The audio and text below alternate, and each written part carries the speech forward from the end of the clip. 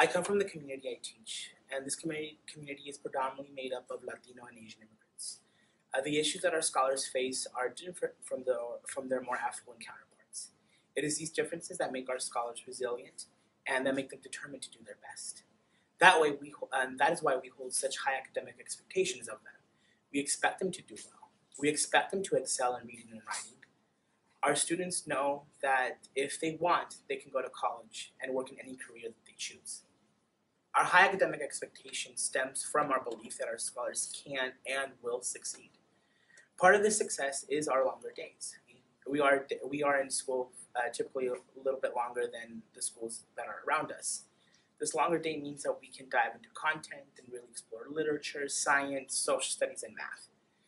As a school, we also have weekly data meetings that help us determine who our most needy scholars are. At these meetings, we track trends amongst our scholars. We make sure that the needs of all of our scholars are being met. The data meetings also help us figure out how to best differentiate our groups. That way, we can have richer conversations and ensure the success of our scholars.